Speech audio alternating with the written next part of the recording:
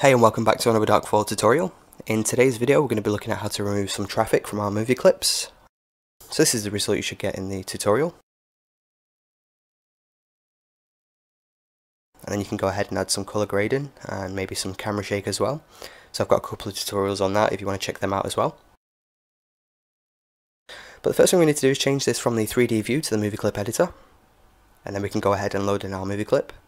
The movie clip I'm using, there's a link in the description so you can go ahead and download that if you want to use it too. First we want to set scene frames so it matches the movie length. So now we want to go ahead and prefetch this as well.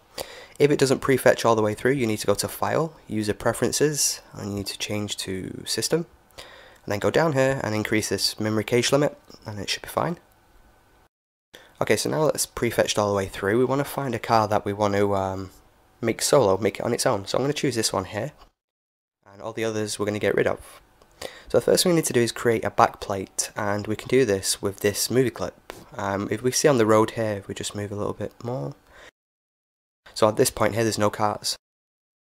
So let's render this image out, and straight away we get this trouble here because it's the render layer. So let's go to the node editor, and let's just delete this. So you need to make sure you check use nodes and backdrop, and then you can go ahead and delete the render layer. Shift A, add in a movie clip. And then you can add in a viewer as well and plug that in. Then you want to make sure you select the movie clip we've already loaded in. Like this. So now we can go ahead and press render, and we can save that as a still image. So if we hit F3, we can save this image. So I'm going to save this in a folder so we know where it is later on, and I'm going to call this number 1 because we're going to need a couple of images. So we go back to the movie clip editor, and we want to point where there's no cars in this area around here. So let's just go forward. So this should work around here because there's no cars in the middle. So I'm going to again render this one out. Press F3. Just name this number 2. Save that. So now I want to scrub through and find where there's no cars on the horizon.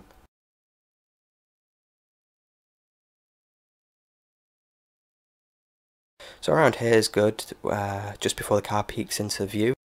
So we've got a clean area on the horizon, so let's render this one out. Let's name this number 3. Now I might have some trouble with that red car over here, so I just want to maybe render another image. So press escape, move ahead.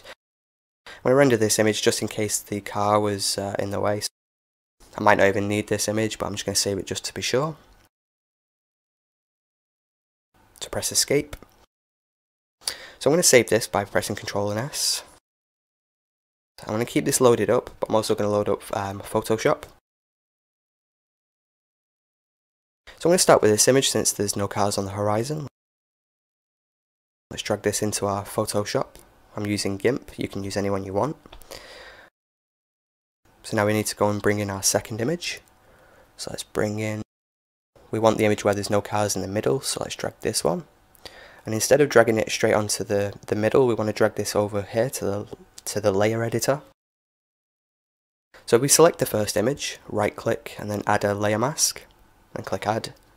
So I'm going to just change the tool to brush mode.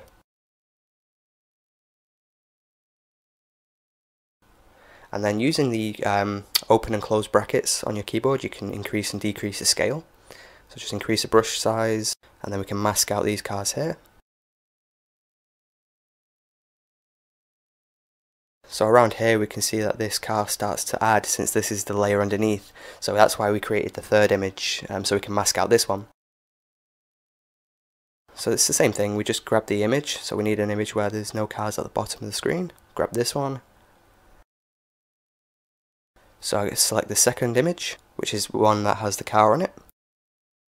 Right click, add a layer mask.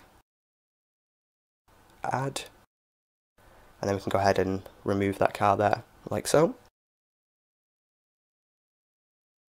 And then we want to right click on these, and then we can merge visible layers. And click merge. And if you want, if there's anything else you want to get rid of, just click, select the clone tool. Scale this brush down. And if we hit Control and click, we can select the anchor point and then just clone out what we don't want to see. So then once you've finished with your backplate, we can go ahead and export this. So export as, let's rename this backplate. And we want to make sure we save it as a PNG or a JPEG. So it's entirely up to you which one you want to save it as. So now we have our clean plate, we can go back to Blender. And what we want to do now is add a mask. Switch this over to mask mode. Create a new mask, and we can name this car if you want. So we don't need to worry about these cars at the start. We just need to find where the car comes into view. So around here we can see it popping into view. So just scrubbing through here, we can start around here. I'm going to press Control and left click to add a point for this mask. So I'm actually going anti-clockwise, and you should really go clockwise, but I can fix that later on.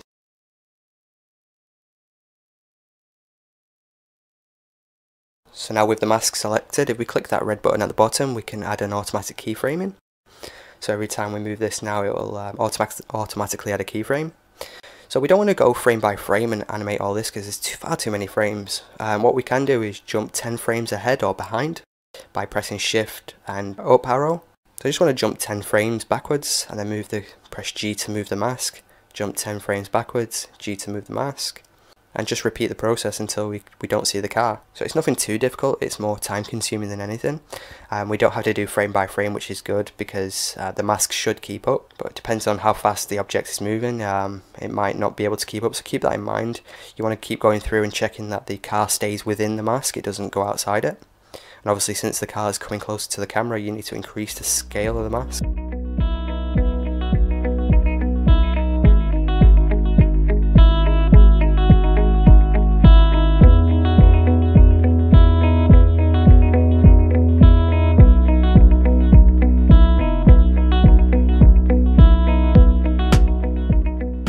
So now the mask's done, it's pretty simple. We can just jump over to the node editor and composite this together.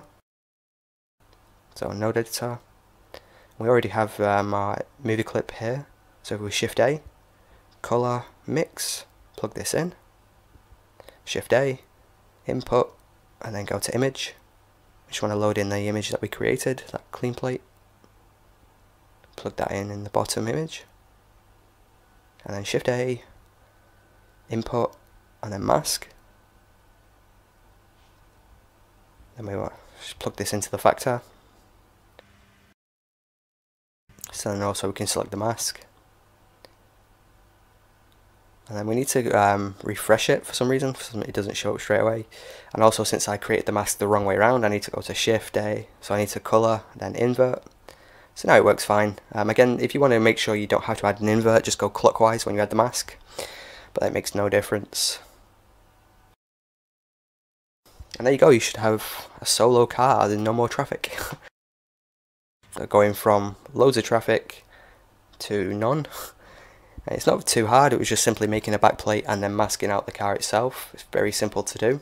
Then we want to go ahead and render this out, so make sure you select the output. And also the file type. H.264 is the one I use, but you can use any one that works for you. So now we can go ahead and hit render. So hopefully this tutorial helped. If it did, be sure to give it a like, and as always, thanks for watching.